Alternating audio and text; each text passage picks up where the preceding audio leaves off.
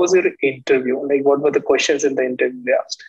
Oh, interview stage, I think, when I went into the room, so they never asked me about my introduction. They knew it because they had my DAF in their hands. Yes. So the first question came like, tell me the difference between growth and development.